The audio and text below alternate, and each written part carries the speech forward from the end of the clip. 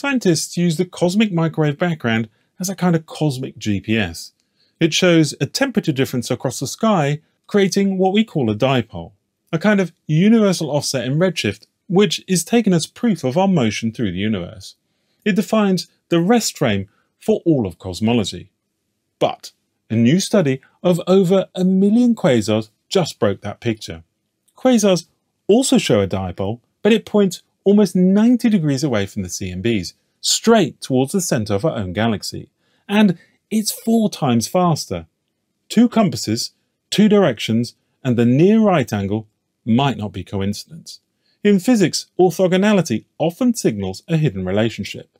If the CMB isn't motion, then every large-scale survey of the universe has been corrected against the wrong background. And that would mean our entire cosmic map may already be skewed at its foundation.